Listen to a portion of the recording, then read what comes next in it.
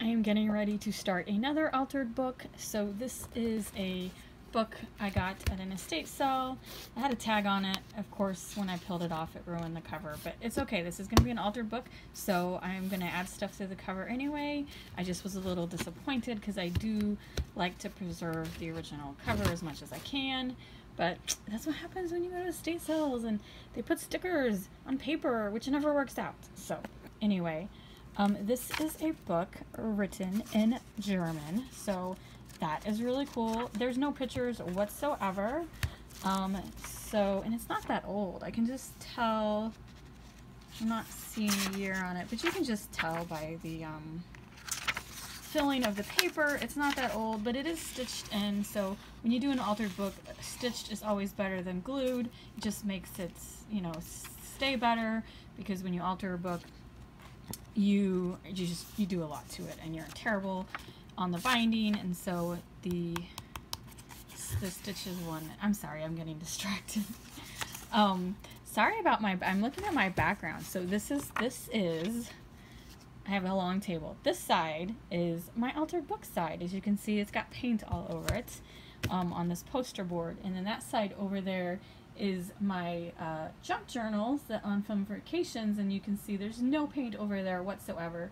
I usually use that side to do videos because it looks a lot nicer, but I'm in the middle of a vacation spread, so I am using my nice messy poster board side. So anyway, I'm not prepping it early like I normally have done for the last two books.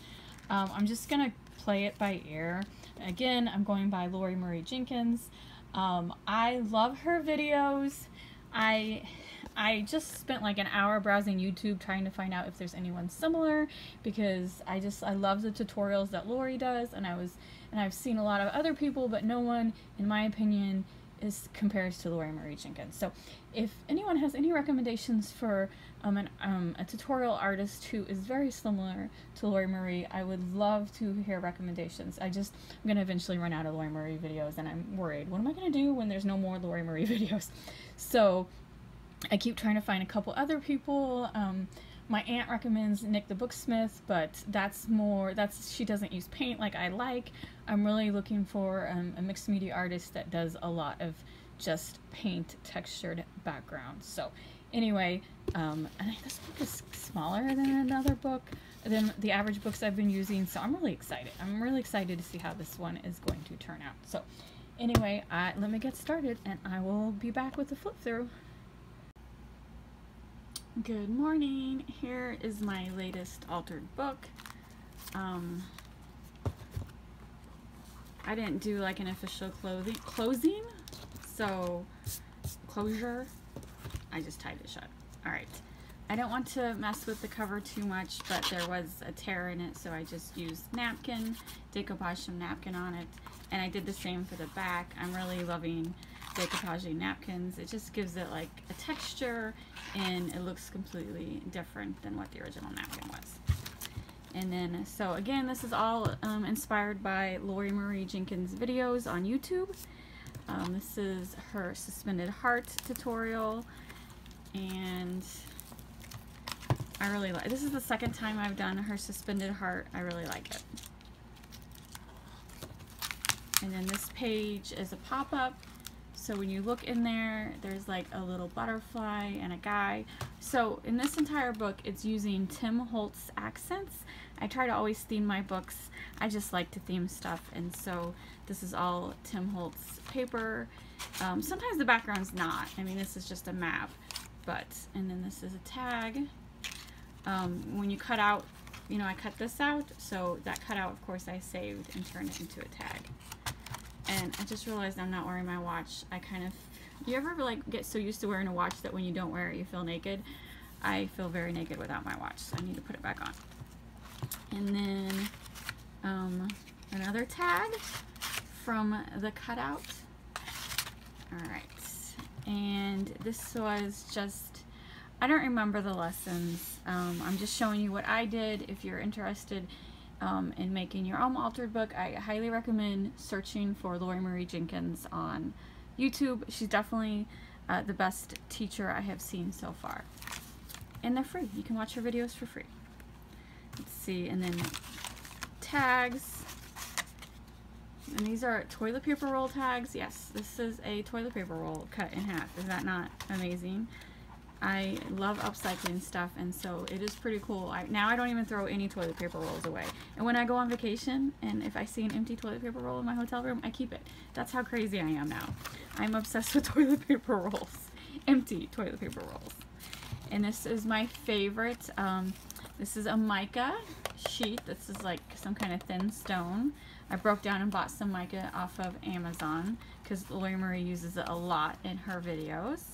This is my favorite spread out of the entire book. And this was using, this is cardboard. And then I use, my favorite stencil is this brick stencil. And then some more stencils and some more Tim Holtz papers. And this one, this is fabric.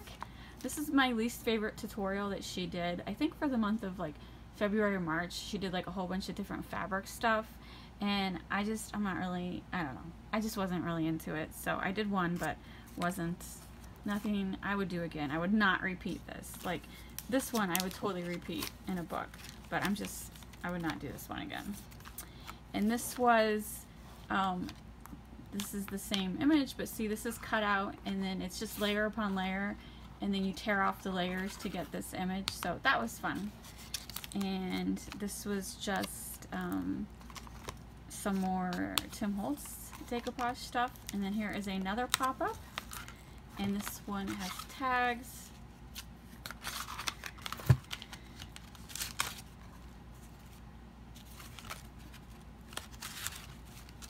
And oh, I think this is almost the last page. So this is a secret door, and it's not deep enough to hide any mementos. It's just a another Tim Holtz picture. But this is my second favorite. I really like the colors on this. And then this is a paper heart. These are fabric and then glued down on a brown paper bag. So I do like it, but I didn't know how to embellish it beyond this, so I just left it as is. And that was the back.